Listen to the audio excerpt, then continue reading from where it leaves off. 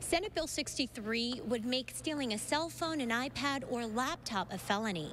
I had all kinds of personal information stored on there, family pictures, school information, other documents. Louis Toms of Springfield had thieves take his laptop from his locked car, and he fully supports this bill.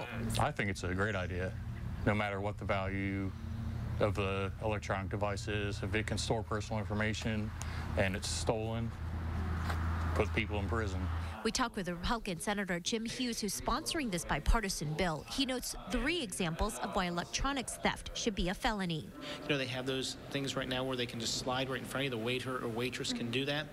The criminal can keep that information on that credit card, slide the blank card through there. They have their credit card and everything else and can use that against you.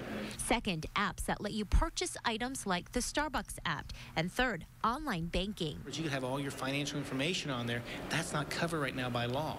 So what we're trying to do is bring the law up to date with technology. Republican Senator Peggy Lehner of Kettering is on board with this. Having lost some number of my electronics in a home burglary in late February, and watching the process as the police try to recover those goods, I can really see the value in this legislation. She says making it a felony would give detectives much more authority because now police can only pursue within certain boundaries of a criminal's residence. And can't go beyond that because it's a misdemeanor search warrant. So this would enable them to search wider. Senator Lehner says Senate Bill 63 has had about 3 hearings so far and is expected to go into a vote. Reporting at the Ohio State Capitol, Yuna Lee, News Center 7.